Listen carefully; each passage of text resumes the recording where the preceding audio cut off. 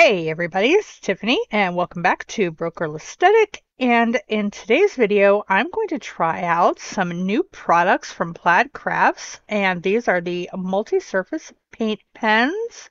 There are 12 in each pack. And this first pack over here is neon colors. And this one is just basic colors. So I'm going to experiment with these today, and I have some canvas pencil bags that I'm going to use for this little project. So let's jump in and see what these colors look like.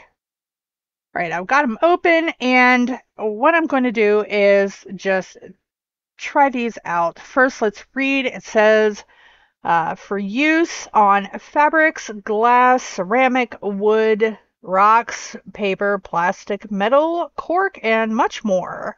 Apple Barrel paint pens are mess-free, stress-free choice for paint projects, non-toxic, and ready to use. They go on smoothly and evenly. Make sure to shake it, press the tip down till the paint starts to flow. So basically like every other paint pen ever. So I've got a paper plate here, and I'm just going to use that to swatch and get my paint pens going. So now we've got 2 black and 2 white in each pack, so that's handy. And then just your basic colors, just your Roy G. Biv here. And then there's a brown and a dark blue. Then for the neon, the black and the white, plus we have an orangish and a reddish, I guess. And then again with a rainbow, pink, orange, yellow, green, blue, purple. So let's start with a black one. Just set the extras aside.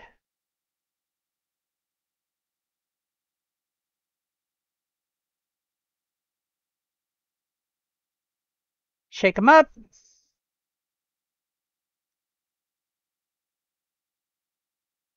As you can see, it's got that, little nib, which I don't know if you can pull it out and flip it around for a finer tip. I'm not going to mess with it right now, but we'll just get the paint loaded. You can see it's starting to come out a little bit. Almost there.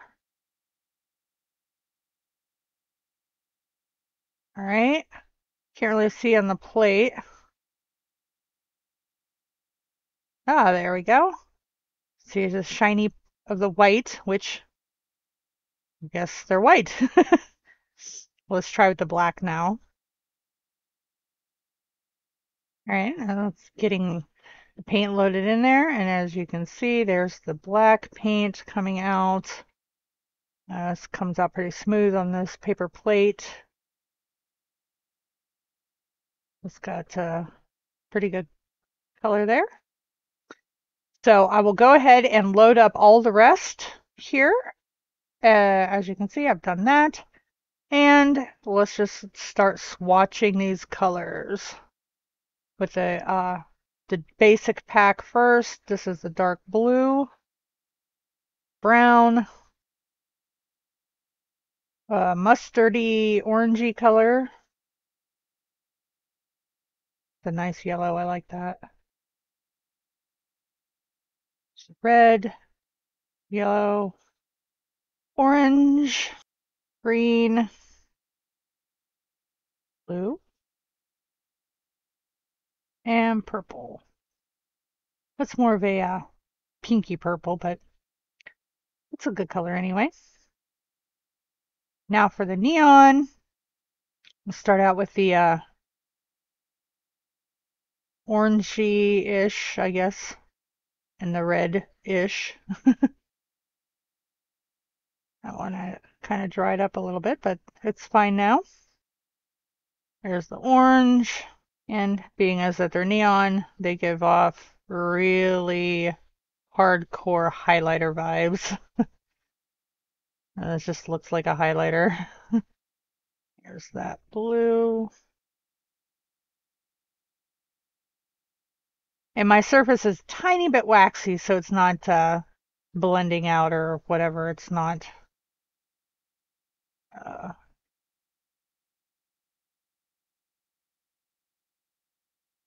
what do you want to call it? So they're the neon colors. So I'll get into my craft now. So I've got this and I've always sketched out a little bit of a design. I'm just going to do some hills, just some rolling hills. I'll put this in here to prevent any kind of bleed through if there is any, but better to be safe than sorry when first starting out with this. And I'm just going to start with the green, regular green. And this is on a kind of a coarse canvas, so the coverage is really good. And as you'll see at first, I don't like color it in too hardcore. Bleeds through a little bit, but not to the paper, so that's good.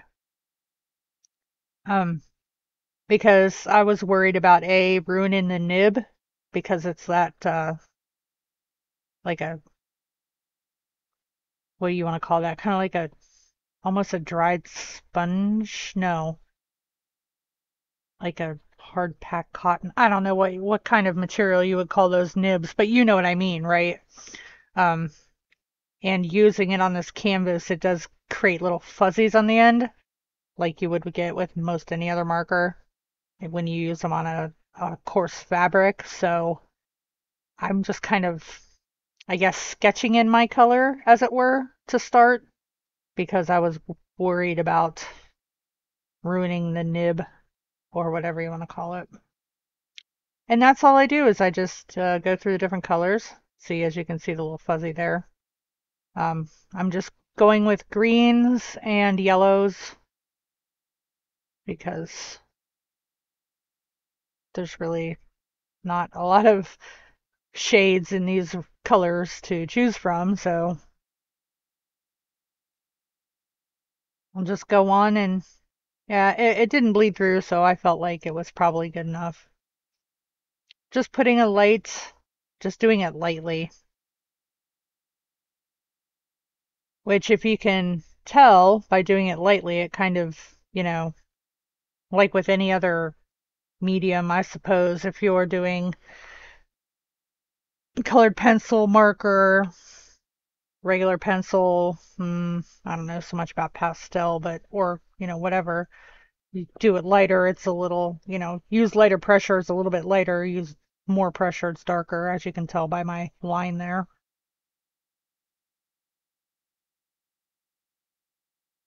I'm not artistic very much like this. Um, so here I'm just kind of drawing out where some of my other hills are that I created I just sketched out in pencil and kind of going over it lightly to give it a, again, a bit lighter of a color. And I just do that with the different markers or pens. So I've got the neon green, I think. And it dries super fast, which is nice. Make sure I have my paint loaded in there. And I'm just adding a little of this lighter green. I wanted to see if it blended at all and, how it would layer. And this worked out pretty good. Um, as you can see, you can tell the difference in you know, you can see the difference in the color. And you can also see how it kind of blends together or layered together. You guys know I'm terrible at explaining stuff.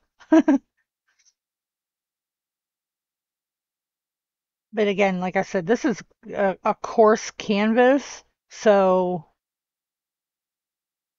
that was a bit of a challenge to work with. These on this, I think with a smooth surface, they'll probably be you know, excellent. And at some point I will use them again. I think I want to do a couple of, I want to try on some mugs. So that'll be the next attempt or next experiment will be using blank mug to draw on. Christmas probably. And I'm going to use the yellow, and I'm just feeling if it's dry at all. And they are. It's dry, so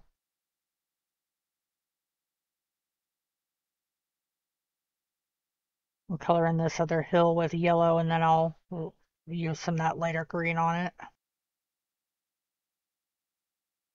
And I'm just filling in some of the spaces there with the green. Try to blend the green and the yellow together a little bit. Layer them, blend them. I don't know, honestly.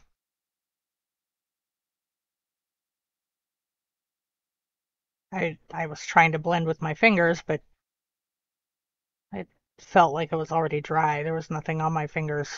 So, and then go back over it again with the yellow, and that kind of helps. So, I think you can blend with them if you just kind of work with them and experiment. So, that's what they look like there. And I think, you know, I'm going to work a little more on these. I do. I work a little more on this off camera, and you'll see the final result of it in a minute. I'll take this bright yellow and create a little sun just coming up over the hills. This is the neon, the the highlighter yellow, I believe. And just bringing it down, and you can lay, as you can see here, you can see that over top of the other colors. So it either layers or blends. I don't know which you would call it, but it does something. So then I just take a yellow, or sorry, take an orange to kind of go around the sun to find that a little more, give it a little more of that, you know, just a little more color there right on the edges. Bring it in just to try and, you know,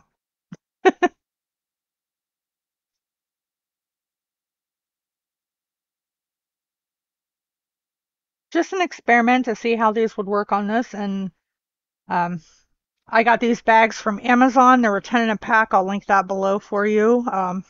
I'm going to use my Cricut uh, for some other bags. And I shoved two of them at my mom, making her paint on them. And since I'm doing doing this for these paint pens, I might as well put all of my pens back in this. So I'll just write paint pens in my horrible chicken scratch right on the back. So I know what's in here and I know where to put them when I'm done. I'll zhuzh that up a later time, maybe. I don't know, but it's fine. Wright's really nice. So there's that.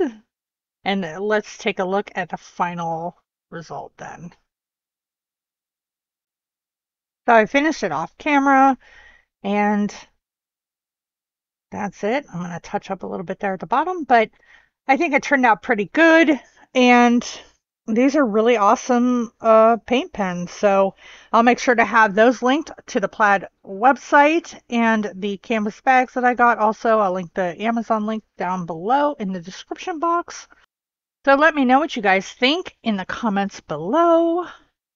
And yeah, so that's pretty much that. I've been I've been working a lot, so I haven't really had a lot of time for my channel, which sucks. But hopefully that's changing. Yeah.